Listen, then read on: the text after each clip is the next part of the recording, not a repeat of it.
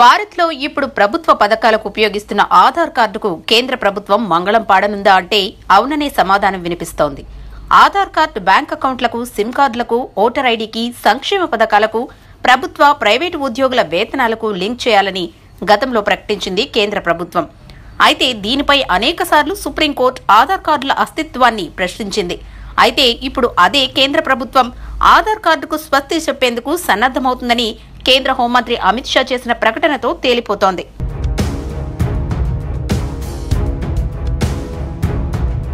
కేంద్ర ప్రభుత్వం 2021లో చేపట్టనున్న జనాభా లెక్కల కోసం మొబైల్ యాప్ వాడబోతున్నట్లు కేంద్ర హోంమంత్రి అమిత్ షా తెలిపారు. పేపర్ సెన్సెస్ నుంచి డిజిటల్ సెన్సెస్ కు ఇదొక పరివర్తన అని చెప్పారు. 2021 మార్చి 1 నుంచి జనాభా లెక్కింపు ప్రక్రియను చేపట్టనున్నట్లు గత మార్చిలో కేంద్ర ప్రభుత్వం ప్రకటించింది. హిమాలయ ప్రాంతాలైన జమ్మూ కాశ్మీర్, హిమాచల్ ప్రదేశ్, ఉత్తరాఖండ్ రాష్ట్రాల్లో జనాభా లెక్కింపు ప్రక్రియ అక్టోబర్ 2020 నుంచే ప్రారంభం కానుంది. అయితే ఒకే దేశం ఒకే భాష అంశంపై వ్యాఖ్యానించి విమర్శల పాలైన కేంద్ర హోంమంత్రి అమిత్ షా ఇప్పుడు ఒకే దేశం ఒకే కార్డు ఉండాలని ఉద్ఘాటించారు.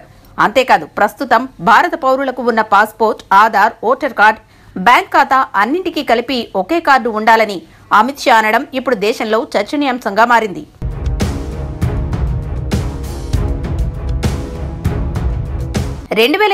జనాభా లెక్కల కోసం కేంద్రం 12,000 కోట్ల రూపాయల బడ్జెట్ కేటాయించామన్నారు అమిత్ షా. ఇంతకాలం దేశంలోని జనాభా లెక్కలు పేపర్లపై జరిగేవని, రాబోయే జనాభా లెక్కలు డిజిటల్ పద్ధతిలో జరుగుతాయని ఆయన అన్నారు.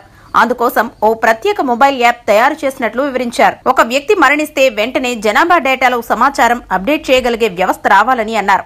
సెప్టెంబర్ 2020 కల్లా నేషనల్ పాపులేషన్ రిజిస్టర్ను తయారు చేసేందుకు కేంద్రం నిర్ణయం తీసుకుందని తెలిపారు. ఒకసారి నేషనల్ పాపులేషన్ రిజిస్టర్ పూర్తయిన తరువాత pan India national register of citizens కు ఇదే ఆధారంగా మారుతుందని తెలిపారు.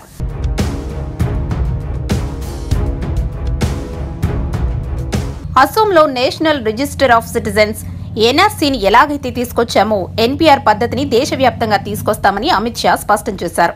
రాబో రోజుల్లో ప్రభుత్వ సంక్షేమ పథకాలన్నింటికీ జనాభా లెక్కింపు ద్వారానే అందుతాయని స్పష్టం చేశారు. కేంద్ర హోంమంత్రి అమిత్ షా మాటలను గమనిస్తే ఆధార్ కార్డును త్వరలో తొలగిస్తారని అర్థమవుతోంది.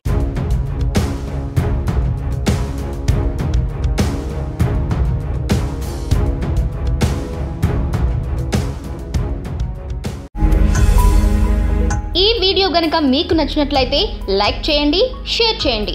మరిన్ని వీడియోస్ కోసం మా ఛానల్ను సబ్స్క్రైబ్ చేయండి.